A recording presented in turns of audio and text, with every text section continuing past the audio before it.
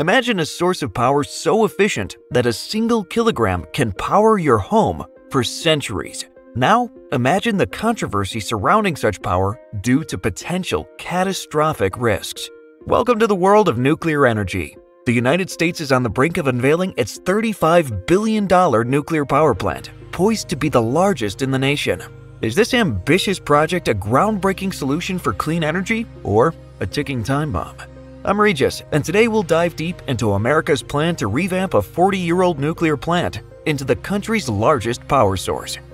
In the world of energy production, there are several ways to generate power: coal, wind, sunlight, water, and nuclear energy, the most contentious of them all. Despite the controversy, the US is about to open the biggest nuclear power plant in the country. Is this a good idea or a bad one? Let's explore America's plan to transform a 40-year-old nuclear power plant into the largest source of power in the entire country. On paper, nuclear power is one of the most efficient options for power generation. For instance, 1 kilogram of coal can power a washing machine for 6 hours, 1 kilogram of oil for 9 hours.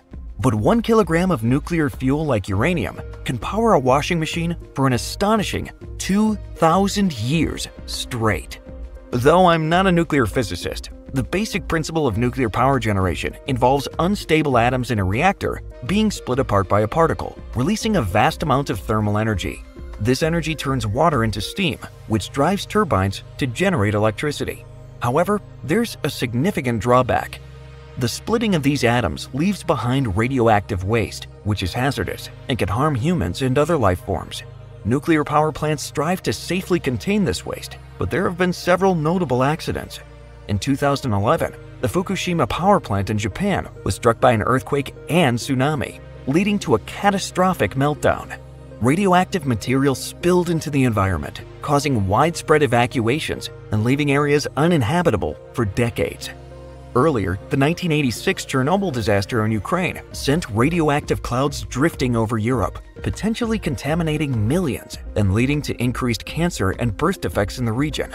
The National Research Center for Radiation Medicine in Kiev estimated that roughly 3 million people in Ukraine alone were harmed by the Chernobyl incident.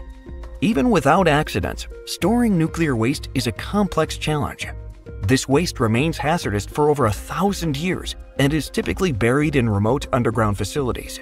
Is it wise to store such dangerous material for so long? This question fuels the controversy surrounding nuclear power.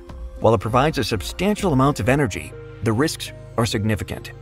For instance, after the Chernobyl disaster, Italy abandoned nuclear power in 1990, and after Fukushima, Germany closed 8 of its plants, shifting to other energy sources.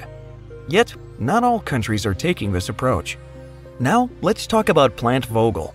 If you live in Georgia, you might be familiar with it. This American nuclear power plant, first built in the 1970s during the nuclear power boom, faced many challenges. The U.S. Nuclear Regulatory Commission, NRC, issued numerous construction permits to build as many plants as possible, including Plant Vogtle, which featured 2 separate units with their own reactors and cooling towers. These towers are 170 feet tall, larger than many skyscrapers. The Plant Vogtle project was expensive, costing around $9 billion at the time, equivalent to about $20 billion today.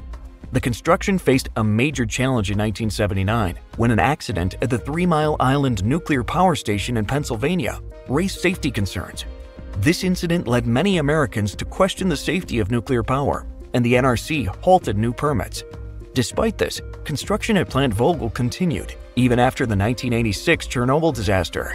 The team at Plant Vogtle believed in their safety measures, and were right. The 2 reactors at Plant Vogtle have operated smoothly, with only one significant incident in 1990 when a truck backed into a power line, causing a 15-minute outage. Plant Vogtle generates nearly 20 million megawatt-hours of energy each year, making it one of America's top 10 power sources and a testament to the potential benefits of nuclear power. This success prompted the plant's owners, with NRC support, to expand the project, leading to Vogtle 2.0.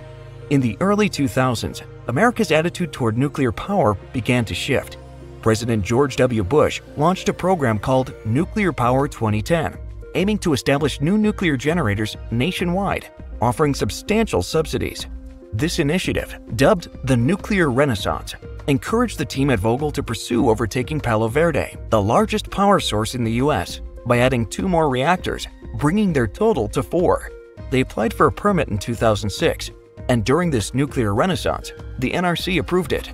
Between 2009 and 2013, many companies applied for licenses to build new reactors, reminiscent of the 1970s. However, the nuclear boom was short-lived. The 2011 Fukushima disaster reignited fears, causing many permits to be canceled or suspended. Yet, Vogtle continued, incorporating new safety measures to guard against disasters like earthquakes or airplane crashes. Construction of the new reactors began in 2013. 1 reactor was completed and connected to the power grid in 2023, with the other set to start operations in 2024. These new reactors are the first newly constructed nuclear units in America in over 30 years. They are enormous, weighing more than the Statue of Liberty, and using enough steel and concrete to build a sidewalk from Miami to Seattle. Featuring advanced safety systems and greater efficiency, these reactors will double Vogtle's output, making it America's largest single source of energy. The monumental expansion of Vogtle's nuclear reactors came at a staggering cost, $35 billion for the new reactors, atop the $20 billion already invested.